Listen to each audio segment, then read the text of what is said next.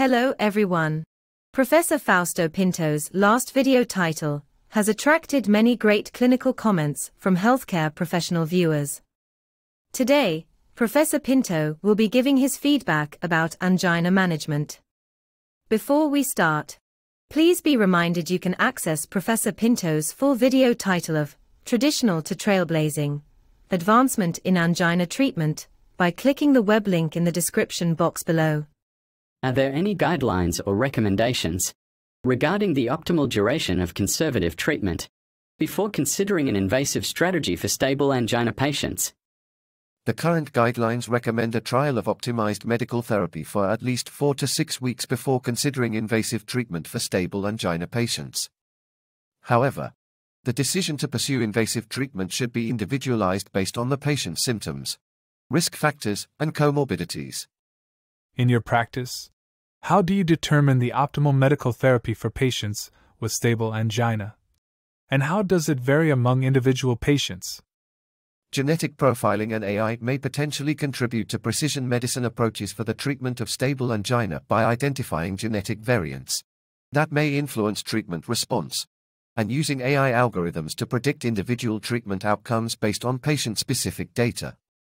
This is a fascinating new area that is still under investigation, but with a huge potential for the use of both to improve future management of stable angina. How does the combination of trimetazidine, TMZ, with other anti-anginal medications contribute to reducing angina symptoms in patients with stable angina? Trimetazidine, TMZ, has been shown to improve angina symptoms and exercise tolerance in patients with stable angina when used in combination with other anti-anginal medications, such as beta blockers, calcium channel blockers, nitrates, ivabradine and others. As an example, the combination of trimetazidine with beta blockers will attain better results than just up-titrating beta blockers dosage. TMZ works by improving myocardial energy metabolism, which can help reduce ischemia and improve symptoms. In your opinion, what anti-anginal drugs can be best combined with trimetazidine, and how would this vary based on patient profile? The choice of anti-anginal drug to combine with trimetazidine will depend on the patient's individual characteristics, such as their blood pressure, heart rate, and comorbidities. Common options include beta blockers, calcium channel blockers, and long-acting nitrates. How do diabetes and hypertension impact the prognosis and treatment approach of patients with microvascular angina? Diabetes and hypertension can both contribute to microvascular dysfunction in patients with stable angina, which can impact treatment outcomes. In these patients, aggressive blood pressure and glucose control may be necessary to improve symptoms and reduce the risk of adverse events. This is also a group of patients where has been clearly demonstrated the advantage on the use of a metabolic approach with agents, such as trimetazidine. Are there any specific risk factors or characteristics that can help identify individuals with stable angina who are at even higher risk for adverse events?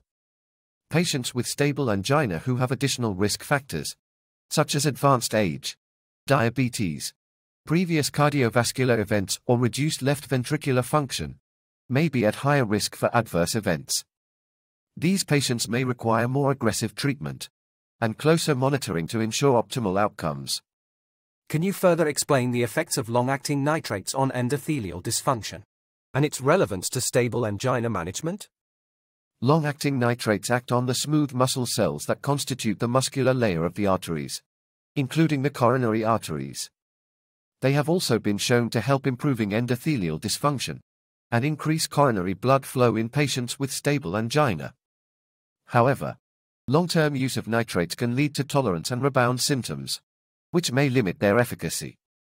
What are the most important considerations in choosing and adjusting anti-ischemic medications based on each patient's characteristics and preferences? When choosing and adjusting anti-ischemic medications for stable angina, it is important to consider the patient's comorbidities, medication tolerability, and potential drug interactions. Preferences and lifestyle factors should also be taken into account to ensure optimal adherence to treatment. In your practice, how do you determine the optimal medical therapy for patients with stable angina, and how does it vary among individual patients? In practice, The optimal medical therapy for patients with stable angina will depend on the patient's individual characteristics and treatment goals. A thorough evaluation of the patient's symptoms, risk factors, and comorbidities can help guide treatment decisions and optimize outcomes. It is also very important to engage the patient in the treatment, explaining how the different drugs work and how to deal with the symptoms. This may vary according with some other conditions, such as educational and social level, that should be taken into account when managing these patients. What are the common reasons why patients may still experience symptoms after undergoing PCI for stable angina?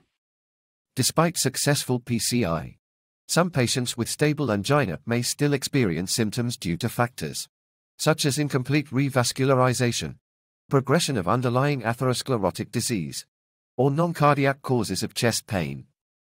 These patients may require further evaluation and management to determine the cause of their persistent symptoms. It is important to understand that PCI will only relieve epicardial flow-limiting lesions and will not interfere directly with other important components, such as the microcirculation, endothelial function, vasometricity, etc. Before you click the link in the description box below to watch the full version video, you may take 30 seconds to know what P2P can offers. At P2P, you're more than just a spectator. Right now, tens of thousands of healthcare professionals are actually watching this video. You may take this opportunity to post your own cases, best practices, and research data in the comment box underneath the video. So, don't miss out on this chance to make your work known to global peers.